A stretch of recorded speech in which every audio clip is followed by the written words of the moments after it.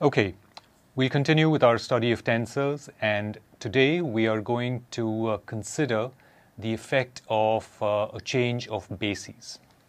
Okay, so let me put that down here.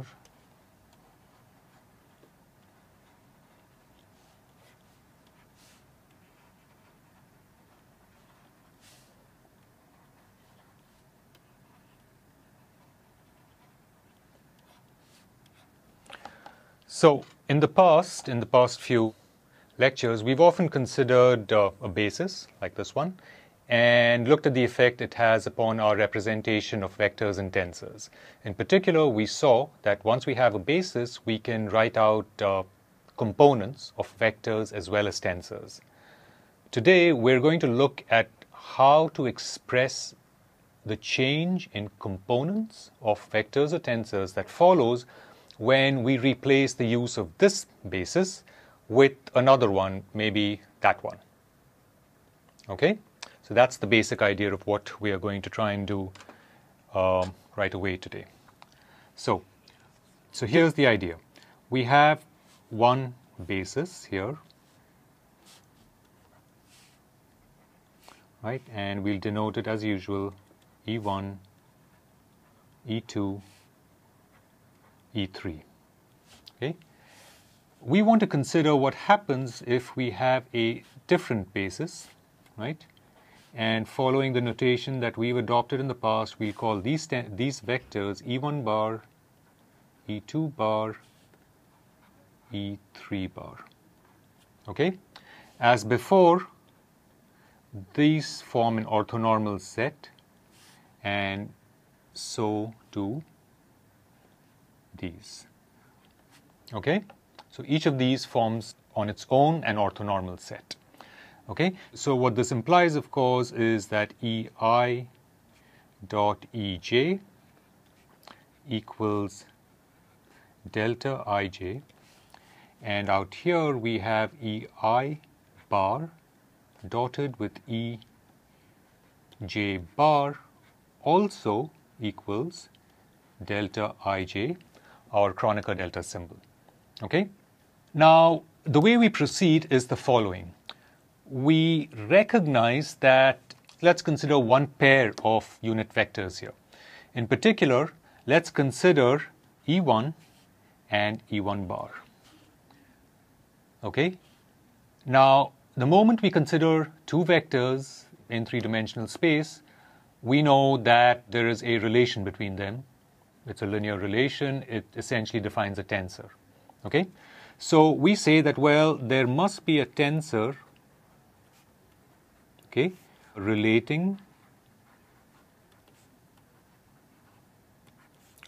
E1 bar to E1 and so on. Okay? And by so on, what I mean is that in general, there must be a tensor relating likewise EI bar to EI. There must be a tensor relating E1 bar to E1, and likewise, when we extend that idea, we say that yes, this tensor must in general relate any EI bar to EI. Okay, so that's how we look at these bases. We look at the second basis that I wrote, the bar basis, as coming from some tensor applied to the original basis, right, the one without bars. Okay? And the way we're going to denote this tensor, it's just the sort of convention we are going to follow. We're going to denote it by Q. Okay? So what this means is that we say that there must exist a tensor Q which gives us EI bar is Q EI, and this holds for I equals 1, 2, 3. Okay? All right, what else can we say about this tensor? One thing we want to do is to make sure that this property of orthonormality, which both base sets of basis vectors have, that property is preserved through this transformation. Okay? And the way that happens is if the following property holds. Okay? Q is an orthogonal transformation.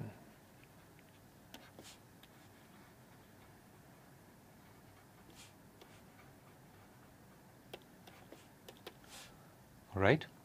The way we write this out is the following. The relationship that this implies is that Q transpose Q, right? And here we're talking about just standard tensor multiplication of the type that we discussed in the previous segments. Okay? So what we are saying is that Q transpose Q is equal to this tensor, which I'm going to write as a sort of bold-faced 1, where this tensor that I've introduced, this bold-faced 1, is just your very well-known identity matrix, if you want to go to a matrix representation of tensors. Okay? So let me just say that. Let me say that the components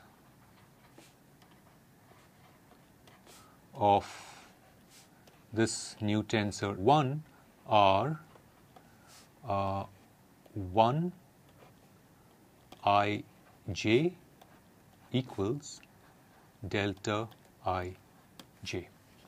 Okay? So you know exactly what this means. If you want to go to matrix notation, you would write 1 as your well-known identity tensor, your well-known identity matrix, your well-known 3 by 3 identity matrix.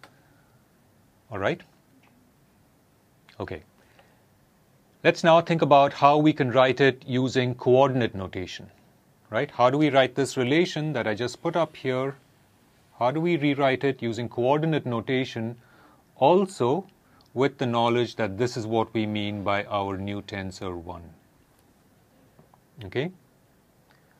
Think about it for an instant, and we'll go ahead with the response here. Okay, so the way we want to do it is the following. We say really what we are thinking about is, if we look at this as, we look at this tensor product in terms of the coordinate representation, we are talking of something like Q transpose I j Q j k equals delta I k. And now what we're going to do is recall the fact that we have a way of writing out the components of the transpose of a tensor. In particular, we are going to write Q transpose as Q ji, Q kj remains the same. And this gives us, by contraction of the j's, this gives us delta I k. Okay? Now, in general, what we're going to do through our development of continuum mechanics is that whenever we see the transpose of a tensor appearing as we saw on the previous line, we are going to invoke the fact that we can write the components of the transpose of a tensor in terms of the components of the original tensor itself, using that sort of a relation. Okay? So, since that is something we are going to use repeatedly, let me just put it down here as an aside. Okay? And what we are considering here is a tensor product of the form A transpose B, all right? And we want to ask ourselves, all right, what are the ij components of this product? The way we will write this is A transpose ik B kj, and then recognizing the fact that we can write A transpose ik as A ki multiplying B kj, noting that the contraction is done on the k index, we are left with what we originally started with, right? Which was essentially A transpose B, the ij component of that. Okay, so that's a result that we will use often as we churn ahead with our use of coordinate notation to understand tensor manipulations. All right, let's get back to the main business of this segment, which is to understand the effect of change of bases. And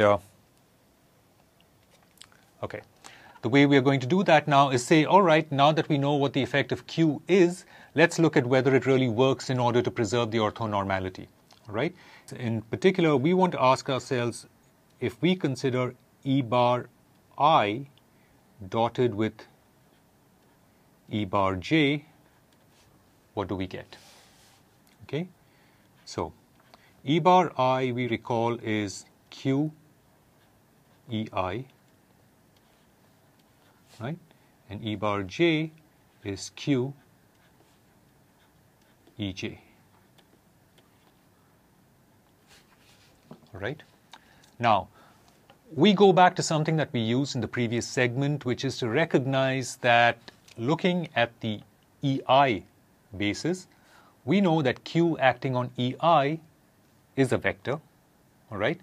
And the way we wrote that in the previous segment was as Q, QKI,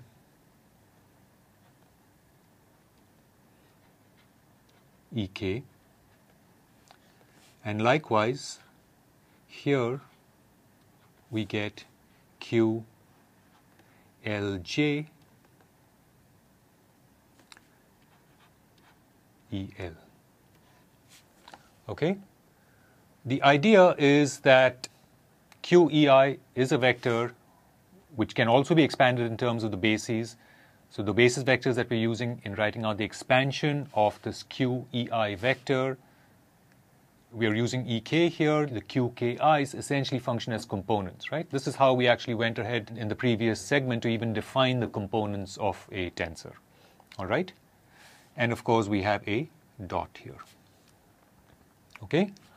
Now, in this sort of expression, the QKI and the QLJ are essentially components. They're scalar components, so they don't really get in the way of multiplication, right? What that allows us to do is to write out this expression as QKI, QLJ, EK dotted with EL, using the properties of linearity of the dot product. Okay? But then we know already that because of the orthonormality of the original set of basis vectors, EK dot EL is delta KL. All right? And then what happens is that this delta KL acts upon one of these two components. Let's suppose it acts upon the QKI. It converts that to Q Li and Q Lj stays the same, all right? But now we know exactly what this is. On the previous slide of this segment, we defined QLi, QLj, in fact, to be delta Ij, okay? And then we bring down what we had on the left-hand side. We see that indeed Ei bar dot Ej bar gives us delta Ij. Okay, so orthonormality is preserved.